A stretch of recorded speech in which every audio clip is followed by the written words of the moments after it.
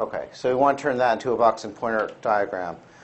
So here's how I think about it. At the top level, it's a list of two things. So let's draw that.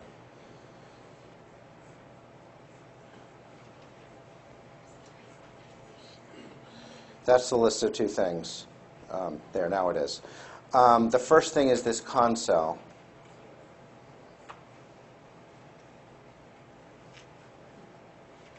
And the second thing is a list of two things.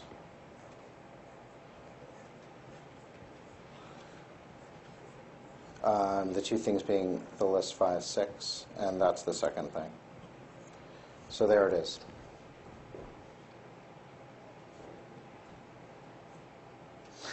And then this thing got bound to some symbol name, so we would draw that as what is called list 8 or something like that. So if to make the full diagram, you're sort of showing that there's a binding from a symbol to that structure.